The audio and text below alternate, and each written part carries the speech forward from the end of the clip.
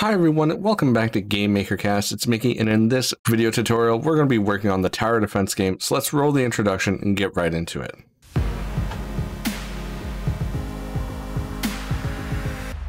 Now, before we actually get started here, I do want to mention that we are going to be using a function that is bugged in 2.3.4. It is actually much slower than what it was in 2.3.3.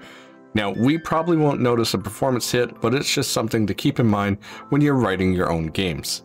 So let's actually skip ahead and let's open up our tower here, and let's open up the bomb tower because that's the one we're going to be working with. So let's add a new step event to the bomb tower. And what we want to do is only have this happen when we are able to shoot. So we could say if can shoot, and then we will wrap everything within this code.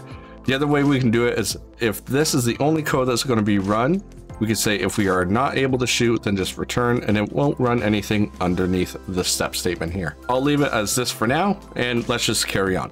So we're going to be collecting a list of enemies and storing them in a DS list. So we'll make sure that we create that list. But now we need a new variable called number to actually hold how many enemies we find. We are going to be using a collision circle list function that will take in the X and Y position of our tower. It'll take in the radius to search in, what object we need to search, which would be object player. Let's make sure that we don't use precise. We make sure that we are not included in this collision. And then we need to pass in the DS list that we just created, and then whether or not this needs to be ordered, and we can just say false to save on some CPU. Now, if we're able to shoot, and we already have a list here, we need to make sure that the number is bigger than 0, meaning that we did find some enemies. And now we have to cycle through each one of these enemies and apply the damage. Now, I'm going to be using a snippet here, so I'll hit F4, and I'll just use a for loop. So for I equals 0, I is less than the number that we found, and then we'll just say I++. Or you can change this to say index, and that's actually what I'll do for mine. Now that we have the index, all we have to say is with each of the enemies within this DS list, according to whatever index we have it on, then all we need to do is just say hurt and apply some damage. And the damage that we are going to be applying is bullet damage. Now, if there is 100 enemies within this collision circle, then all 100 is going to be actually damaged.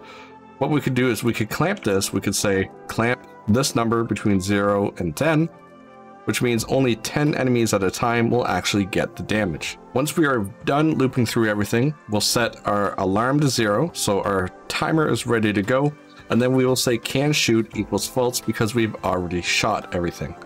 The final thing we need to do is a memory management, and we just need to clear up that list to say DS list destroy, and then we will pass in our DS list enemies, and now our bomb tower should be able to go ahead and shoot everything. Before I run the game, I have an error here. Alarm is 0 is not set, so let's change this to alarm 2, as that's the actual shot timer here. And the final thing we need to do is change the timer fire to say rate of fire. Sorry about that.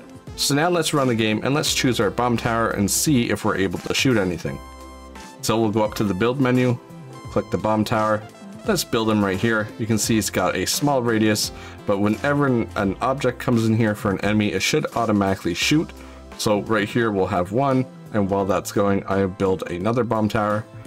You can see that they're going pretty quick. So our cooldown is not working or something is incorrect. Let's check out our rate of fire, and our rate of fire is 5. So every 5 frames, then we're going to reset this. So we actually need to say rate of fire times room speed. So that will give us 5 seconds. Now, if we run our game again, let's go ahead and throw that bomb tower back down. And while that's happening, I'll choose another bomb tower, put it below, and one more above. And we should see the bomb tower hit here, but then we should have some enemies to be able to go by. Luckily, we have 2 in here. Now our enemies are going by, and within 5 seconds, that one should reset. And you can see it hit a bunch of enemies all at once. So now our bomb tower is all set up. Really all we need to do for these towers to actually look nice is to get some animation going, and we'll handle that in the next video. So for now, thanks for watching. Thank you for watching the video. Please leave a like and subscribe to the channel if you aren't already. A special shout out to the following users who support me through Patreon: Yado, Timothy, Alex, Ian, Robert, Annie, Edward, Victor, Ashby, and Paul. And once again, everyone, thank you so much for watching the video. See you next time.